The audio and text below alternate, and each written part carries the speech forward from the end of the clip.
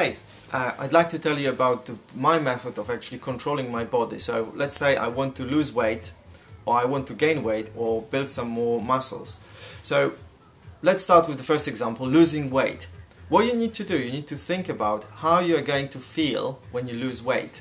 How you are going to feel when you are a little bit lighter. Enjoy it.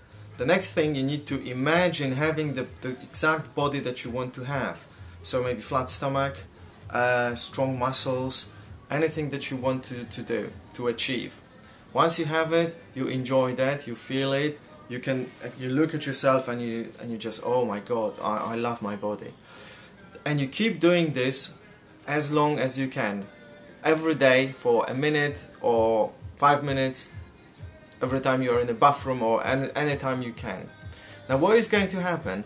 Your body will start giving you certain signs, because your body knows best what's best for you. So if you want to lose weight, your body will know what would be the quickest way for you to lose weight. So you will start getting signals like, okay, do not eat this, or eat that, go there, watch that, run. You need to start listening and looking for those signals. It's very easy. Once you start following those signals, you will lose weight in the quickest possible time. Remember, your body, your brain knows best what's the quickest way for you.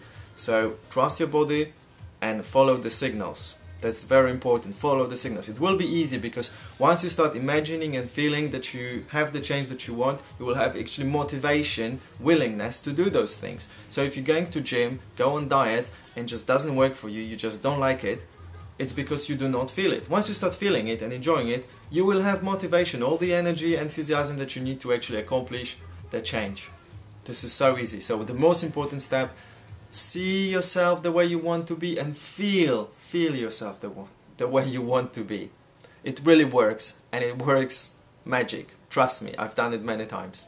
Cheers.